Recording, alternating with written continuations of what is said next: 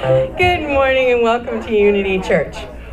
We are going to begin our service by saying our affirmation for this wonderful month of April.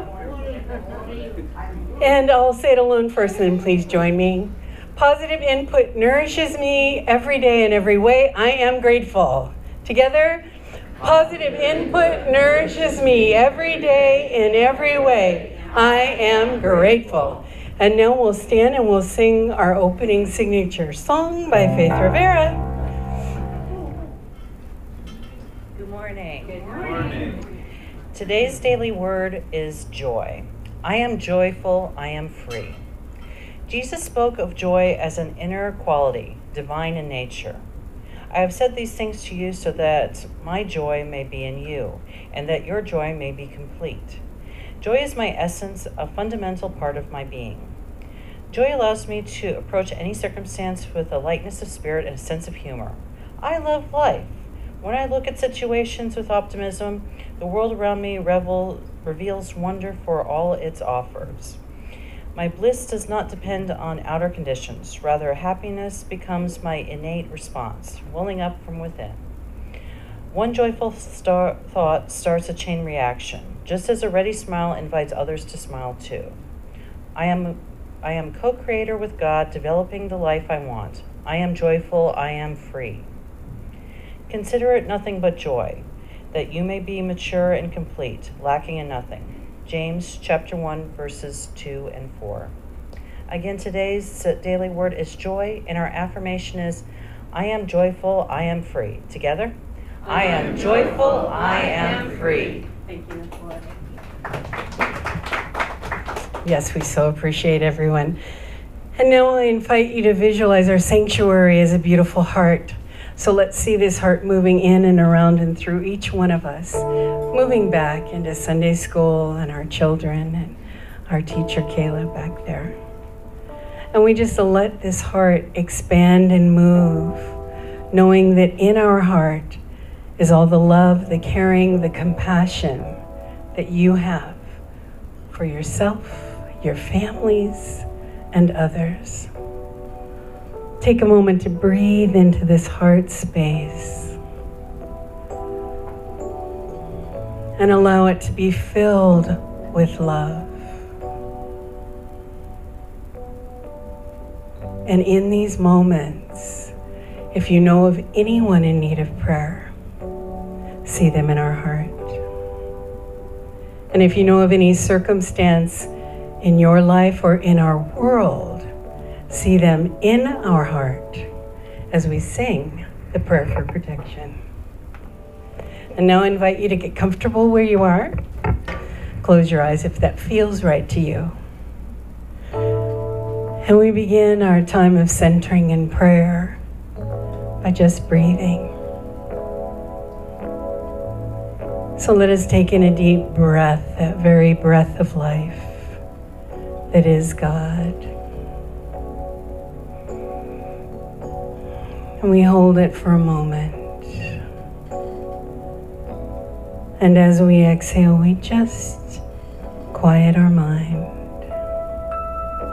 calm our emotions, and allow ourselves to relax. Breathing in once more deeply. And exhaling deeply.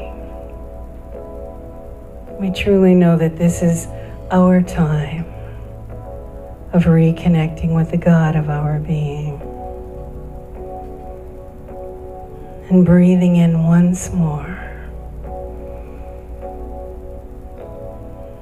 And as we exhale this time, we rest in the consciousness of our heart. Relaxing our breath. We truly know that in these moments, we are co-creators with God. Right here and right now, we reach into that secret place of the Most High, and we tap into that power the power of love, that creative power that knows no boundaries.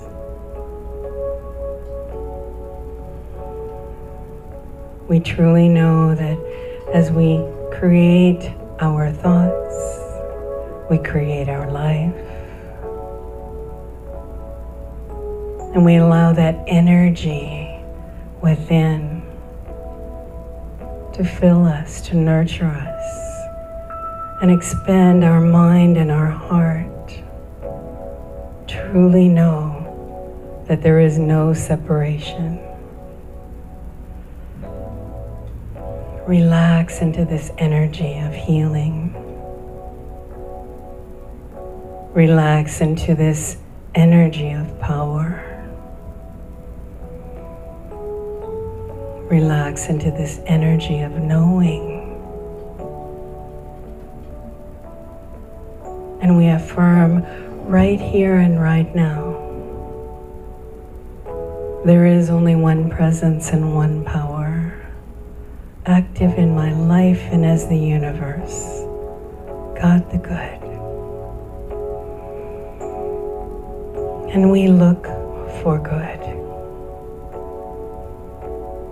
We know that our essence is of God. Therefore, we truly are co-creators with the God of our being. Know this to be true.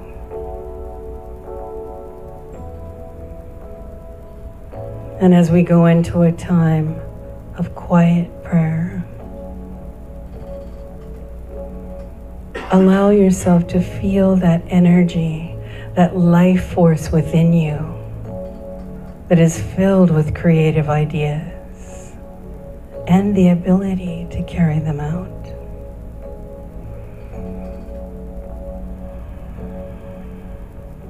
I invite you that you know what creative energy is in you, what divine ideas want to be manifest through you.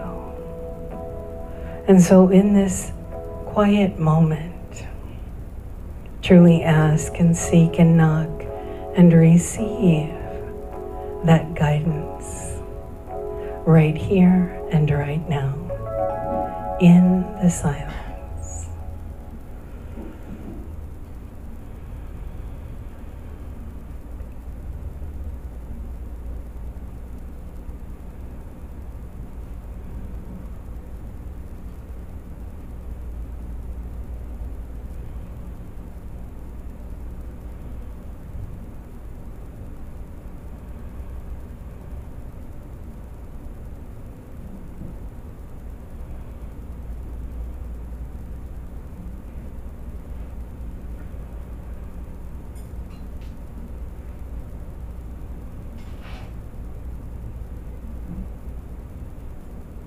I invite you now to take another deep breath.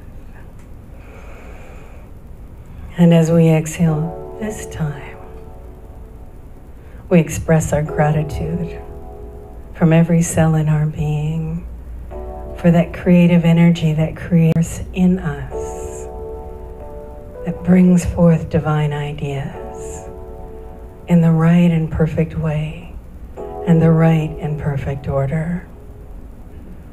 And we say, thank you, Father, Mother God, Holy Spirit of truth, for this time apart in joy and love and creativity.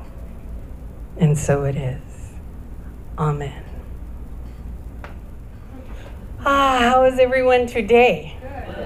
Great, great. We're in the midst of studying our 5 spiritual principles. And today, okay, who remembers the first spiritual principle? This is your test for the morning. Anyone? It's on the front of your bulletin.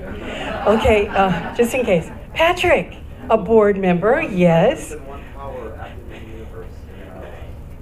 Good job, Patrick. One presence and one power active in the universe and in our life, God the Good. Number 2, Diana needs her glasses. Napua. Oh, she's a board member too. Napua's a board. Oh, the board. Look at your board of directors, people. They know the spiritual principles. Our essence is of God, therefore we are inherently good. Our essence is of God, therefore we are inherently good.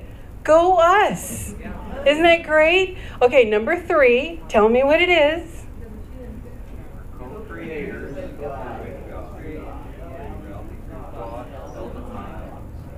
And if those people showed up at your work to be co-creating, would you hire them? Yeah.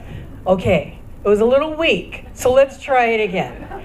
You really want to have this job as a co-creator, right? Okay, so let's do it. We are co-creators with God, creating reality through thoughts held in mind.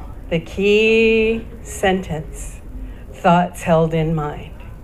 What are you holding in your mind right now? Anyone? Good to be here. Good to be here. Go Vince. Joy. Carla's filled with joy. You guys are laughing amongst yourselves, so we want to hear it too. Moira said,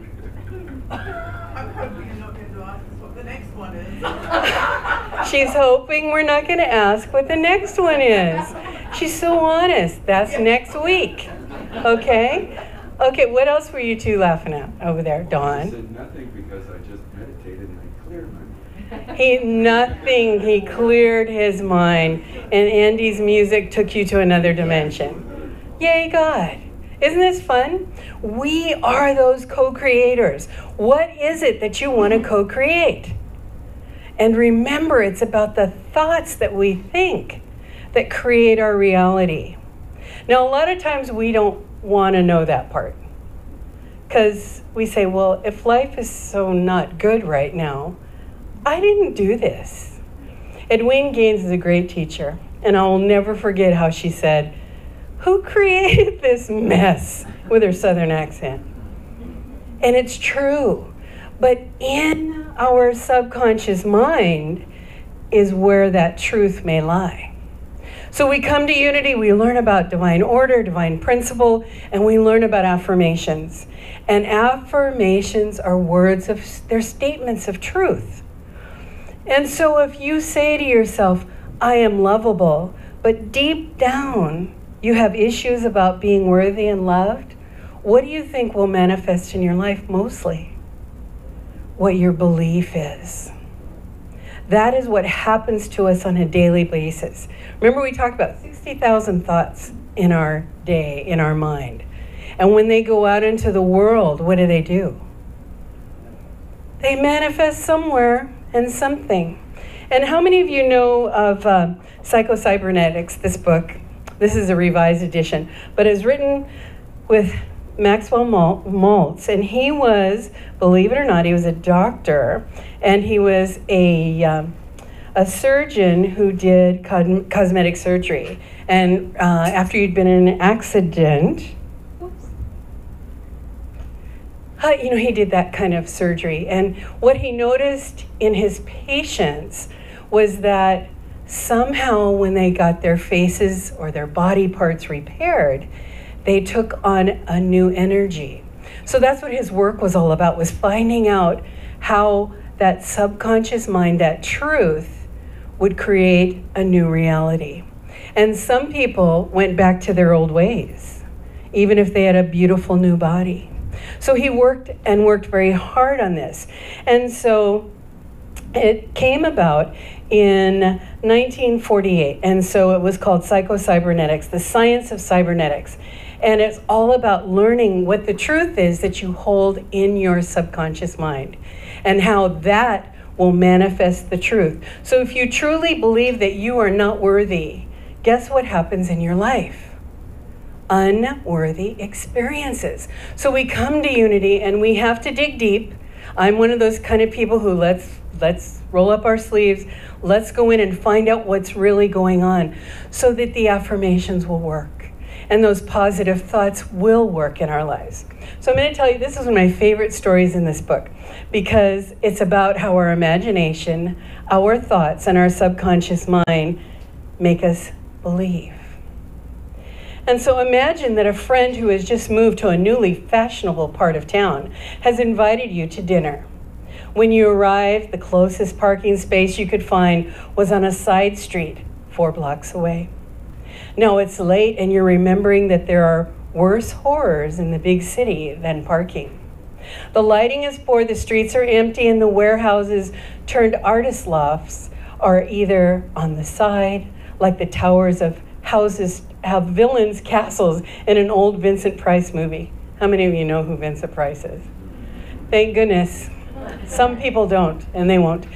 Suddenly you think you hear footsteps. Have any of you ever had that experience before? Yes. Yes, our former police officer. Yes, many times, yes. You hear footsteps. You turn quickly and look. There's nobody there. It was only your imagination. It was your thoughts. And you tell yourself, you continue walking. There they are again, those footsteps right behind you. I've walked in San Francisco late at night. Sometimes it's not the wisest thing to do. What's happening to your body, your heart, your hands, your blood pressure, and your breathing? Okay, they get a little rapid, don't they?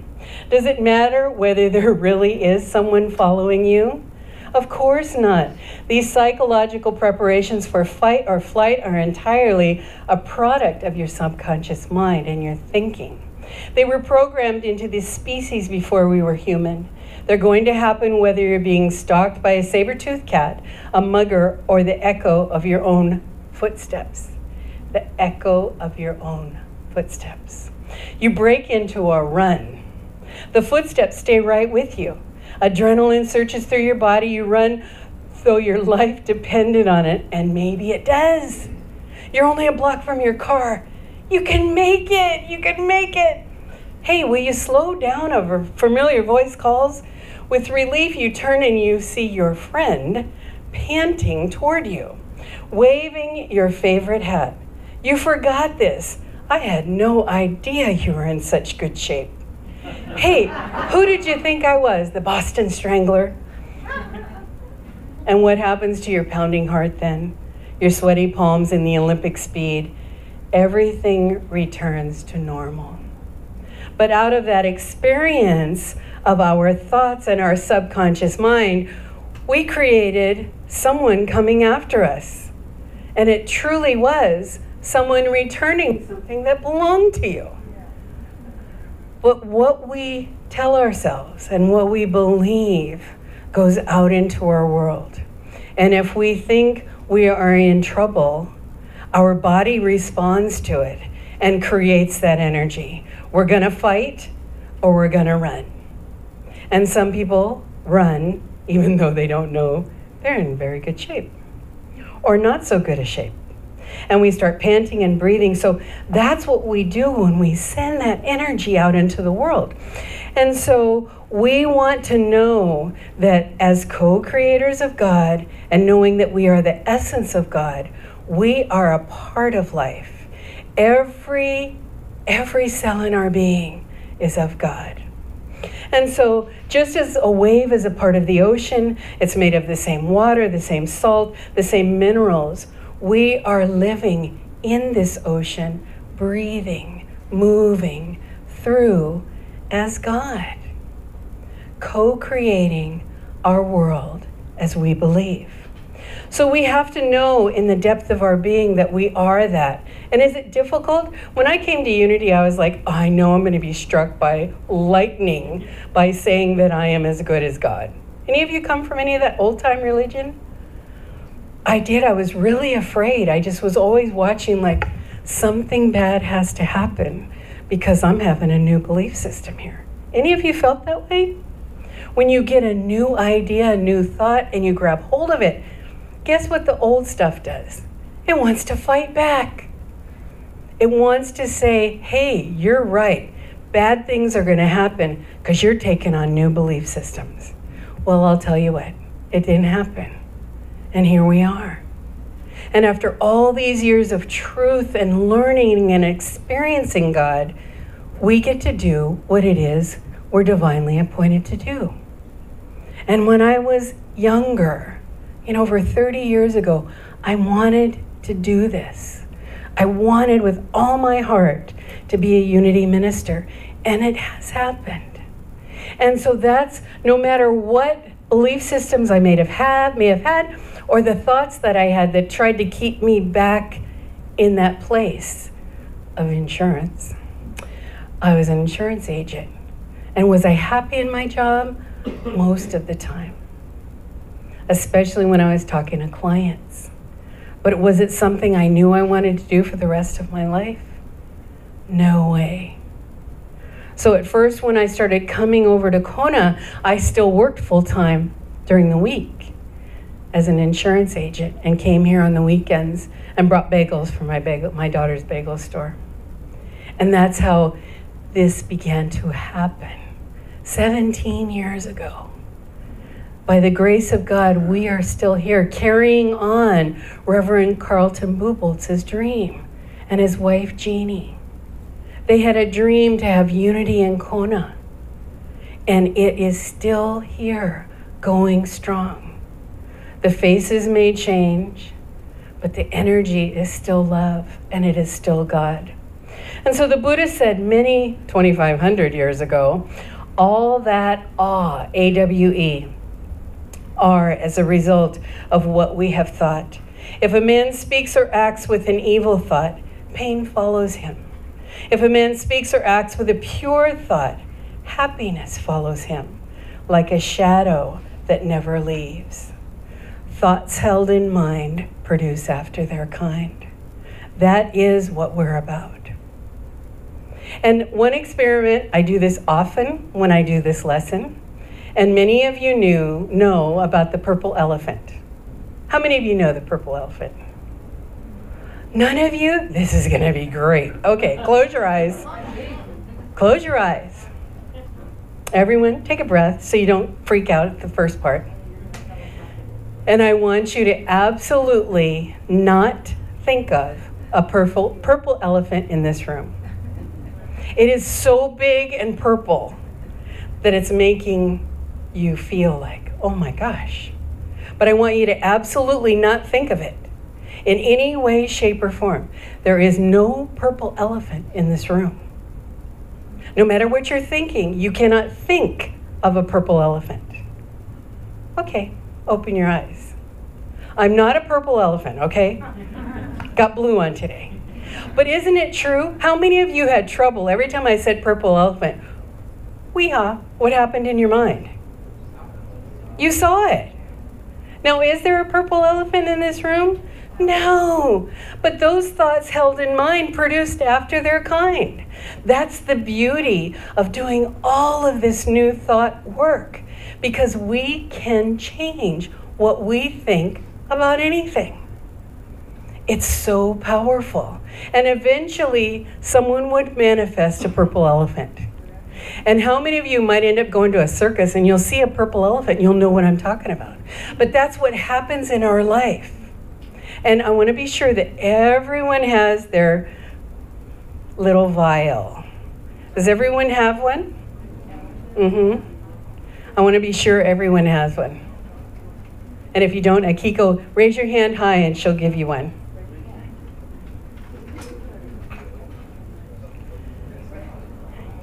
Oh, she needs lots of help.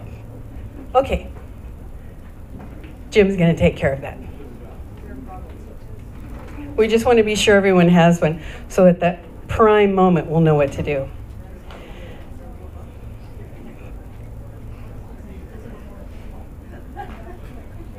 So when we're with people who have a different thought process than we do, sometimes it'll seemingly bring you down, and sometimes it'll take you to another level. Which do you prefer? Hanging with people who take you to another level, to that space. And if the top breaks off, like it did with Shannon, we can get you another one. And if it broke, just open it gently, okay? Just gently. But you don't need to open it yet, and you don't need to blow yet. And if it breaks, raise your hand. Akiko likes walking around here today. It happened to me, so I get that.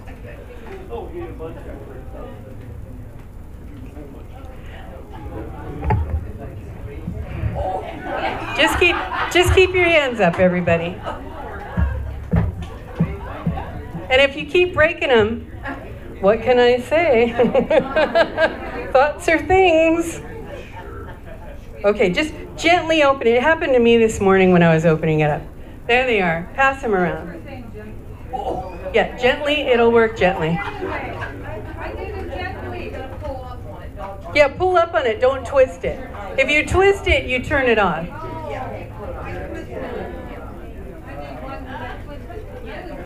Just gently pull it up like that. And if you went to a wedding, this is what you'd be doing. But don't blow it yet, Virginia. Okay. So, this is you. You are this beautiful vial. What'd you say, Cindy? You could be the broken one. But what do you do? What do you do with the broken one? You set it aside and get a new one. That's what we're doing. See, you guys are so powerful. You created the lesson when you thought you'd made a mistake. And there's no mistake. There is no mistake. Okay, so now you know that you are this vial. And inside this vial are lots of thoughts. Some of you have bubbles like mine already. They're just all... So we have 60,000 of these thoughts. Jim's just going for it. James. But his gym came out. I called him Jim because his gym came out. Okay, so picture that in our world, we have the opportunity of releasing... Everyone in this room is going to release 60,000 thoughts in a day. That's a lot of thinking. And that's just with us here. Whether they're good thoughts or negative thoughts, they're still going to go out. So on the count of 3, 3, 2, 1, I want you all to blow bubbles. You can blow them up or down or whatever, but not in someone's face. Because we want to get an idea of what it's like to have 60,000 thoughts, positive or negative, filling this room. 3, 2, 1, go. And keep dipping, because you're not done yet. And then I want you to look around. Everyone who's in the front, look in the back, and see what's happening. And hopefully they're still working. Keep it going, because you're not done. Do you think you stop thinking just because you want to stop thinking? Life isn't like that. Look around, people. Are you having fun? Okay, we want it to be fun. How many of you want to be perfect? How many of you want to make it just right? And make it go where you want it to go? Mamie's bringing that later. She's got refreshments.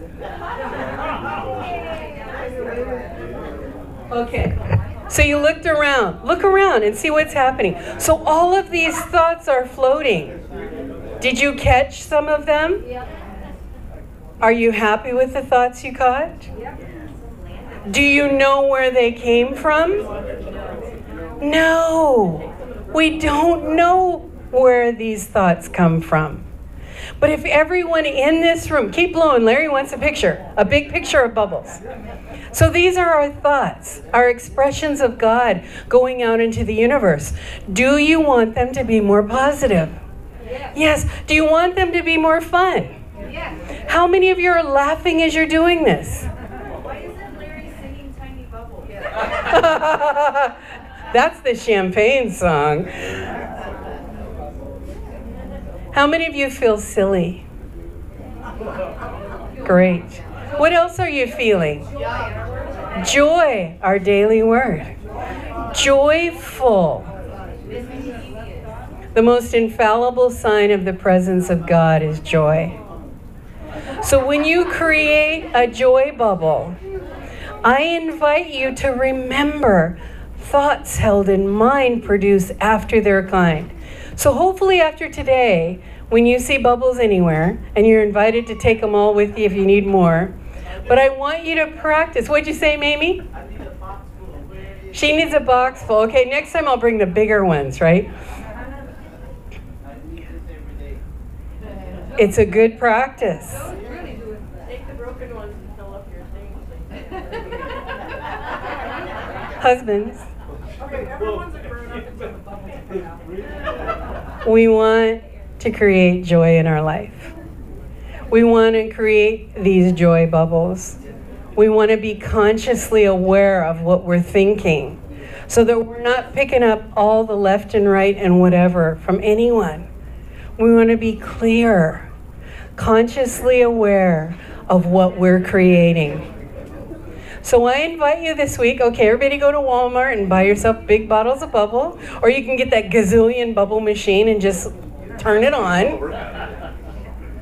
And we're blowing out all that negative air, too. That's a good thing.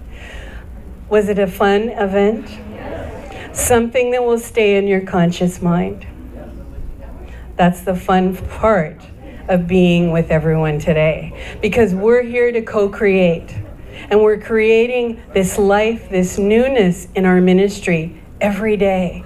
And in us every day, our families every day, our loved ones, our work. Wherever we are, God is. And God is good. Thank you, everyone.